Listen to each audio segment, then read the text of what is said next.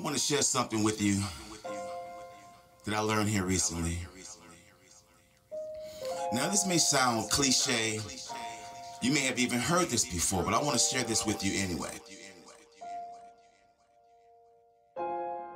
I learned here recently that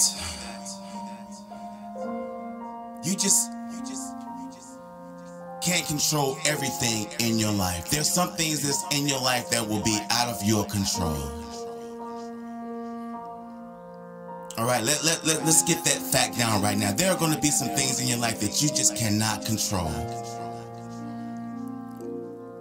But there's one thing in your life for sure that you can control, and that's you.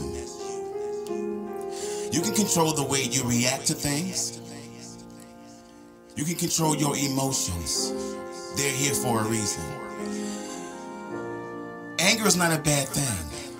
But anger is a bad thing when it's used in a bad way. You understand what I'm saying? You always want to be the one in the room with your light on. Think about that for a moment. You always see the image of when someone on television has an idea and all of a sudden the light comes on in their head.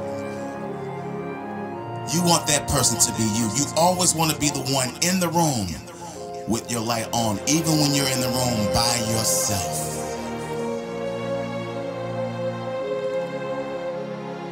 Les Brown said, it's going to be hard, but it's possible. So I want you to think about what I'm saying right now. This is not going to be preachy. I just want to let you know that I love you.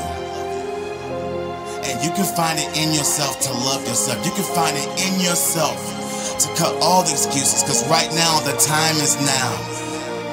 A friend of mine said the other day, and it's so profound, he said, if tomorrow is not promised,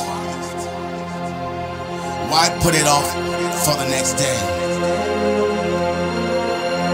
I'm gonna say that one more time. He said, if tomorrow is not promised, why put it off till the next day?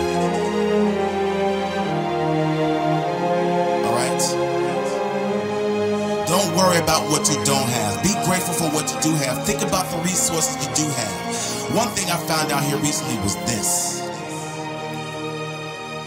If I don't have it, it's because of two things. Now, this is my philosophy, okay? If I don't have it, it's because of two things. It's because it's on its way and I don't have it yet, but it's on its way. Or it's not meant for me. It's going to corrupt me and mess me up.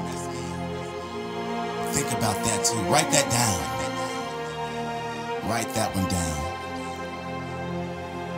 Alright? We're all going through something in life. We're going through financial problems. A lot of us are having financial issues. But I discovered something that was real profound. God spoke to me one morning and he said this to me.